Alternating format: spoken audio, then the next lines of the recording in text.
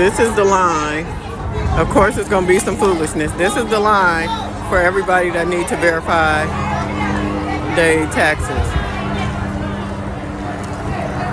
And then it goes, it's around the corner. If you can see over there, it's around the corner. They trying to tell people to go home. They finna have some problems. These people been standing in line. They cussing, they fussing.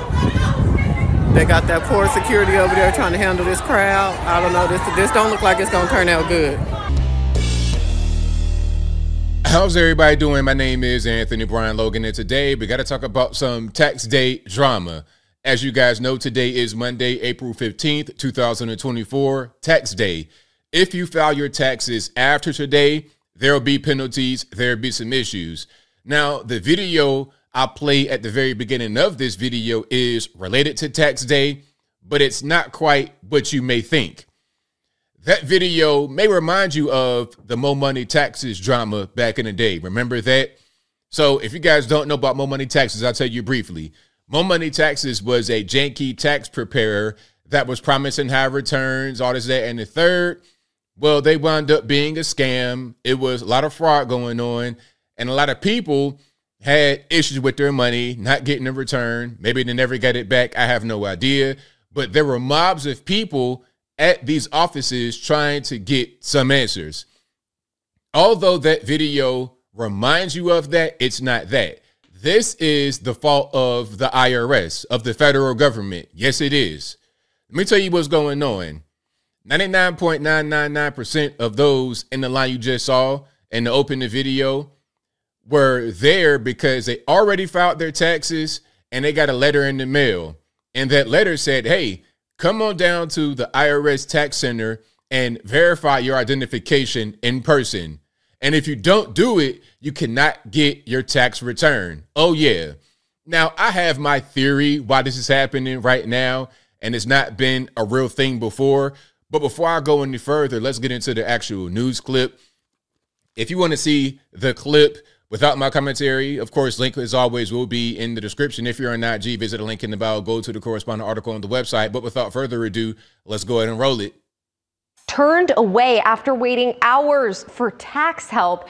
There was a line in front of Atlanta's Tax Assistance Center today as they held extended hours ahead of Monday's tax deadline. And our Atlanta News First reporter, Brittany Ford, spoke with people in that line who blame this all on a lack of organization.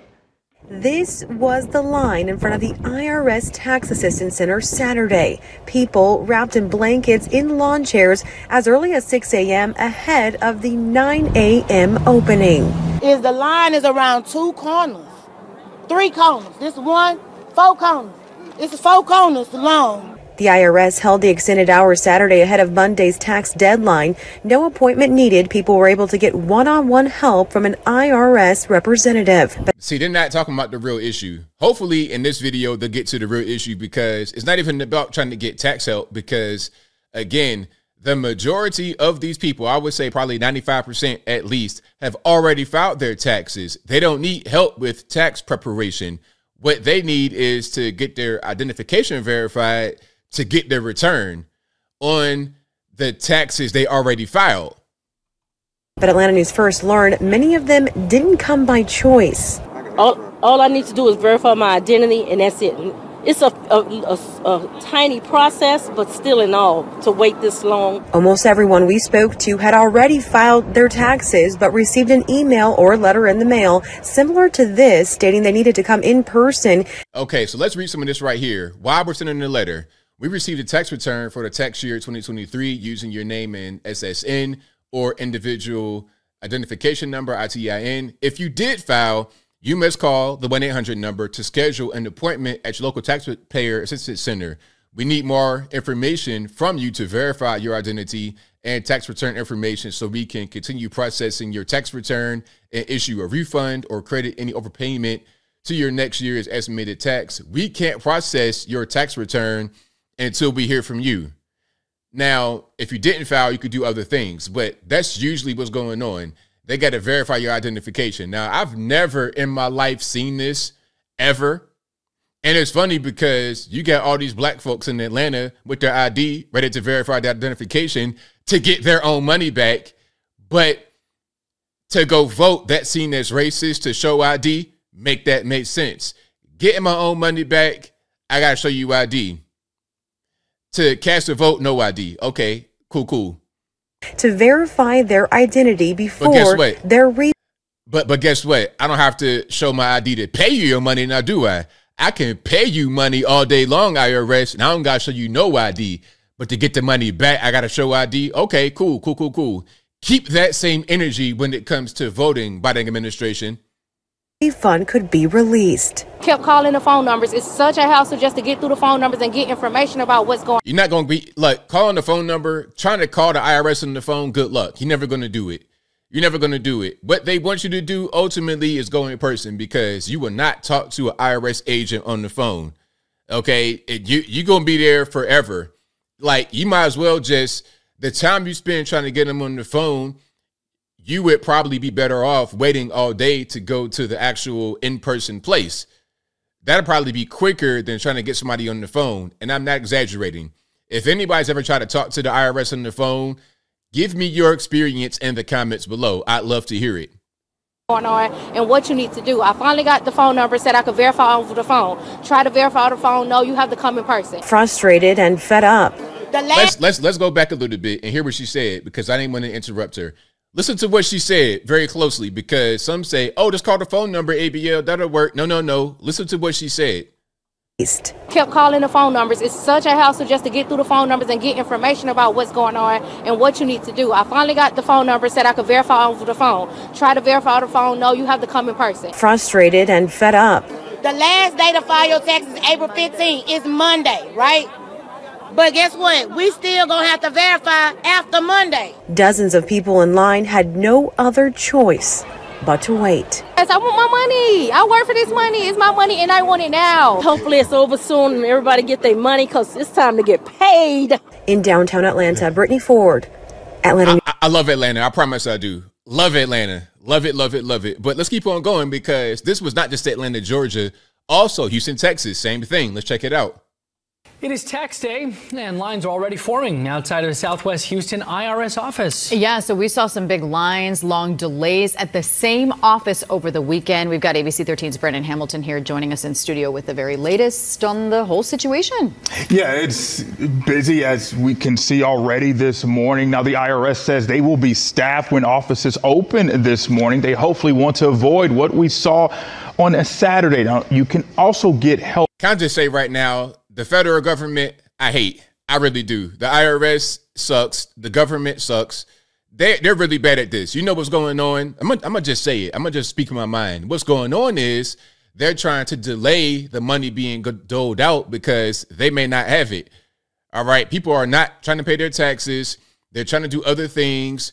Rich folks leaving the actual country. They don't want to pay. Now, I've heard some conspiracy theories about how the system works and how it's not really funded and they don't have enough money. There's some kind of delay going on, because I've never heard about this kind of procedure ever happening before. Are we trying to cut down on fraud? I can't tell. After the C-19 scamdemic, where half of all of that was fraud, they had no problem giving that out, but I'm getting triggered. Help over the phone. So that is important to know, because the IRS says many issues can be solved by just calling. Here's a live look now at the center on South Gessner. You just saw it, their line already forming. So that number to call is 844-545-5. That ain't gonna help. Like, don't even do that. Like, don't even call on the phone number. Good luck. Go ahead. I mean, you could try to call it, but you're not gonna get through. I've been there before. I'm really getting upset thinking about that, what I had to go through when they stole some of my money, when they tried to say that I didn't pay my quarterly when I did pay my quarterly, talking about, oh, you owe X amount, 5-figure dollar amount, and you about to get a lien on your. Let's keep on going. Looks like over the weekend at the IRS Taxpayer Office Assistance Center on South Gessner. You can see the hundreds just standing in line trying to get help during a walk-in service. Instead, the center closed early, leaving many with no answers or the help they wanted to file the taxes by today's deadline. Those delays, according to the IRS, was because too many people showed up. HPD also had to be called to help with crowd control. I came up here and it was just a whole bunch of commotion. There was a lot of people outside. They saying that somebody got into a scuffle or something like that. It's horrible. Like when you literally have to get on the bus with a newborn. Apparently she's 1 month, and just sit outside and wait. They don't want to come to the door and tell you anything. It's a very unpleasant experience.